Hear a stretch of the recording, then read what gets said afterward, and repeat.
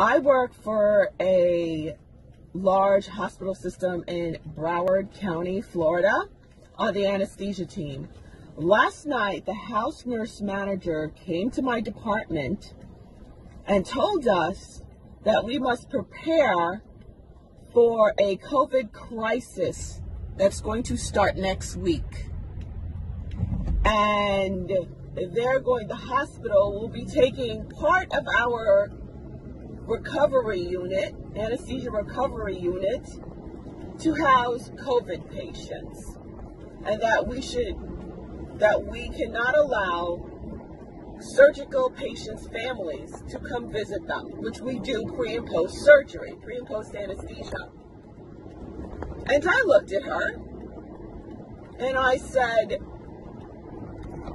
how do you know you're going to need our rooms, our bays? And how do you know there's going to be a crisis next week? She tilted down her glasses, she looked at me, and she said, you know what's going on by now. And I said, yeah, I do.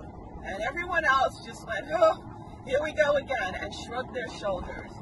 Does anyone else find this really strange besides me? It's about time that this whole corrupted, stinking system is brought down.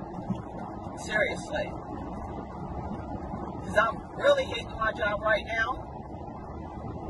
I can't stand this corruption anymore. Please share.